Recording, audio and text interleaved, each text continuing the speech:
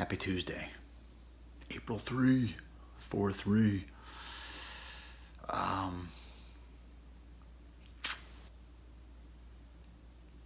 don't know.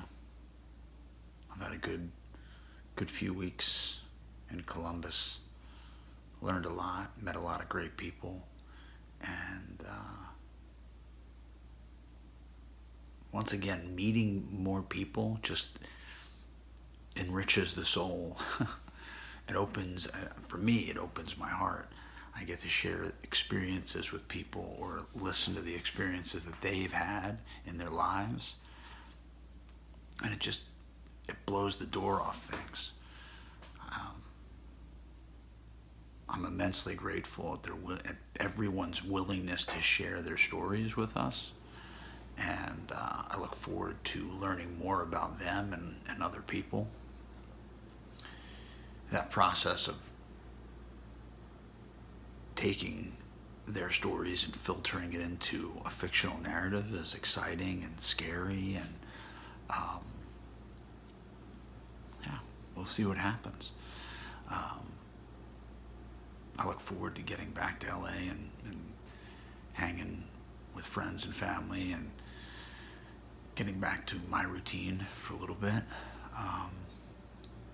Yeah, I'm a smiley mess, which is a good mess. I want to have more experiences like this, and just continue to create. Look forward to getting back to some painting, and that's scary too. I haven't painted in a couple weeks, and the nature of my creative muscle is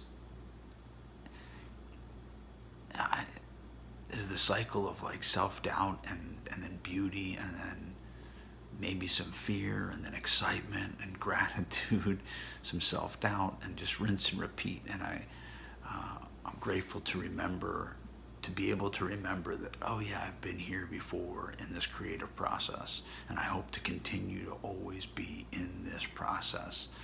It's just another level of, or an extension of uncover, discover, and discard, and vulnerability and humility and courage, all of which I think everyone possesses and everyone taps into in their daily lives, even if the people that don't think they're creative, but every day they get an opportunity to get up and do what I may consider, or even they consider, a mundane job. I think I had to do that, and I didn't do that at times in the past when I did something that I didn't love doing.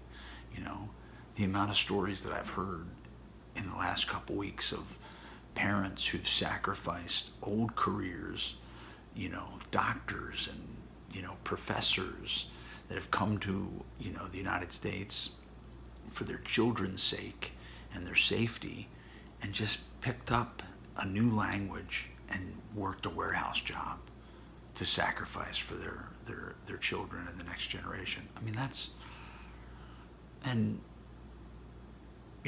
my ancestors maybe did that too. I don't even know, and maybe yours, It's intense. So, yeah, I don't know. Happy, grateful, much love.